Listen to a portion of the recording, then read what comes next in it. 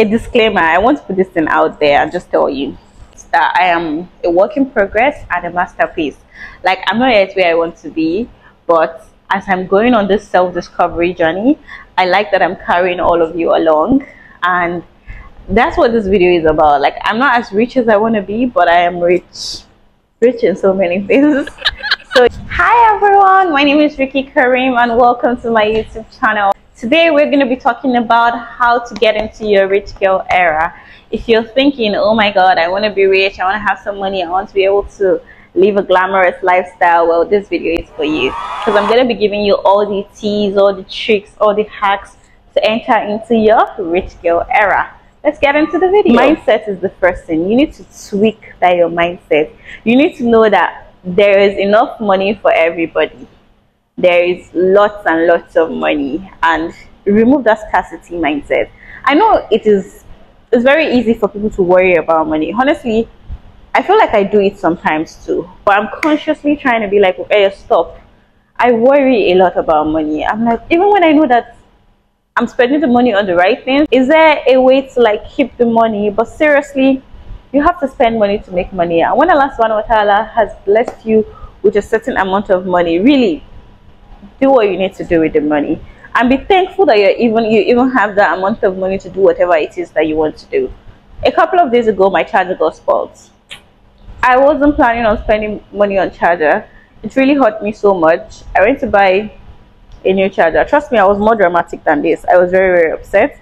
I went to buy a new charger and I was so angry, very angry, that why did I have to buy a new charger? But then there was a point in time where I had to do like a shift in my mindset, where alhamdulillah, I even have the money to replace my charger as soon as it got spoiled. What about if I didn't have it at all? What about if I didn't have it? So all that scarcity mindset, all that thing that is holding you back when it comes to making money, having money, drop it. Your mindset needs to be tweaked. If you feel within yourself that you don't have that strength to feel like you're rich, you're abundant, transfer all that burden to Allah. Tell him, yeah Allah, I want you to make me rich, and he's gonna come true for you. Do you get? Like, just transfer all that to him and it's gonna get easier. Make money. Yes, baby girls, make money. See, you cannot step into your rich girl era without actually having money.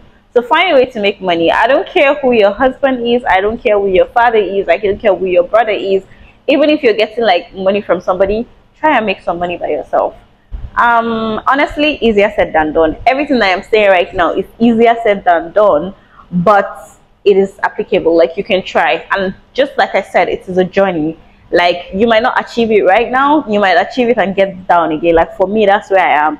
Sometimes I feel like I'm getting these things right, and other days it's just like, oh, I don't think I can do this. But yeah, it's a journey and you can do it. So yes, make money. And please don't have one stream of income. That's like you murdering yourself. Don't do that. Have 2-3 streams of income. For instance, now I have a 9 to 5. I have a YouTube channel, and I'm hoping that very soon my YouTube channel is going to be fetching me lots of money. Guys, please make sure you subscribe to my channel and like this video so that your girl can be cashing out. But yes, my YouTube channel is another source of income for me, even though it's still coming up. But my Instagram is doing well because I make like voiceovers for brands and I do shout out videos for brands. So yeah, I make money there too. I also teach people how to create content online. If you want to make great transition videos, all those awesome stuff, yep, I teach people and I make money.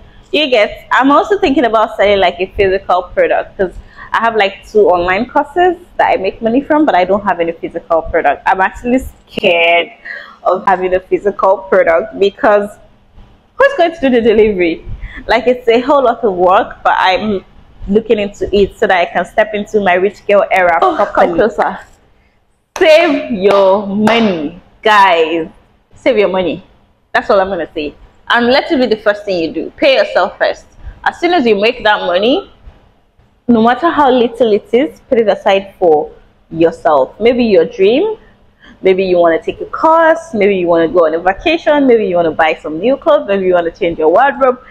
Set the money aside. Pay yourself first. No matter how small it is, please pay yourself first, because the day you're going to pack that savings, it's going to look like a gift, like someone just stashed you the money, because you're still going to receive your normal money, and then you're going to receive that one that you've been saving for yourself.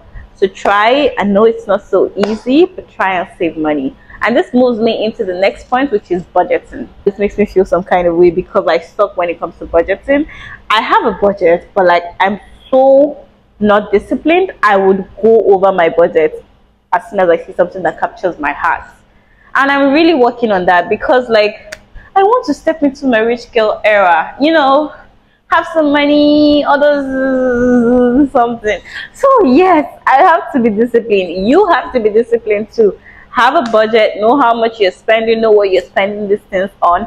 My sister told me the other time that, you know, the first step to having a budget is just watch your spending habits. Watch what you spend your money on. Just watch it first.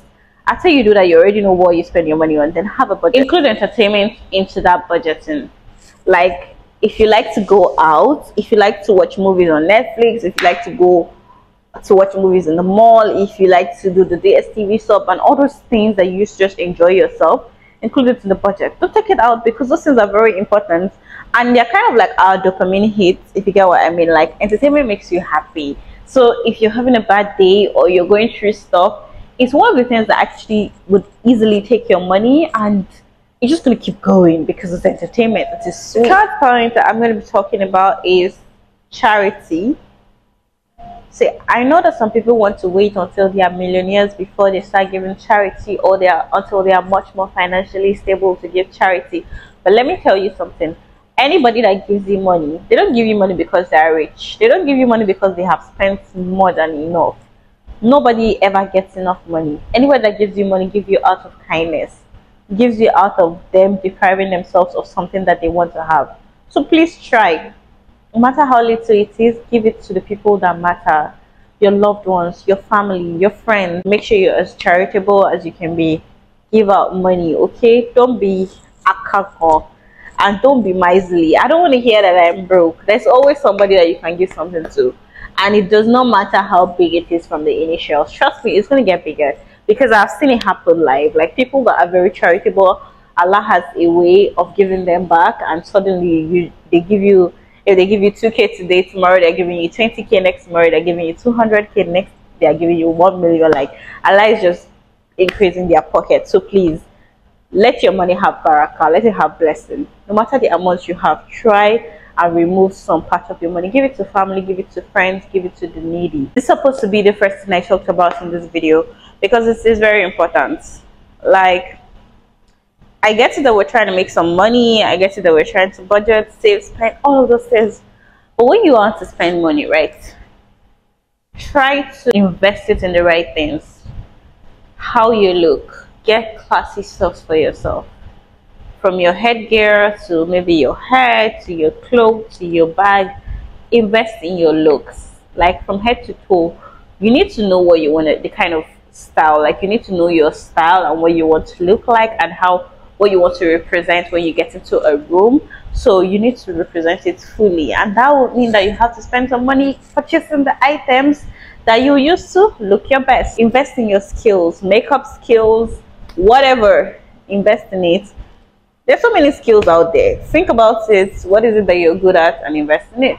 I feel like this invest in your looks and spoil yourself, that's what people see and they just conclude that that's the rich girl era. They don't see the part where you actually make money, where you learn to save the money, where you learn to budget and be more disciplined, where you give charity. Or they don't see all this parts. All they see is the part where you spoil yourself, you look really good. And that's why, as much as it's important to do all these things beforehand, you need to also learn how to look good. Figure out what your style is and look good, and then spoil yourself. If it's a skincare that is your thing, pamper your skin. Take yourself on vacation, buy designer stuff for yourself. And let me tell you something about buying designer stuff. They last longer. If you go and buy a shirt and it's not so good and it falls, yeah, you wasted your money. But if you buy something that is nice, you're going to use it for years, and you're even going to dash it to people when you're done using it. Do you get that kind of nice investment? So that's the kind of things you should be investing in, right? Spoil yourself with good stuff. Take care of yourself, baby girl. Go on nice spas, get like very nice luxurious creams, get nice makeup. So please, if you enjoyed this video, make sure that you like, subscribe and comment.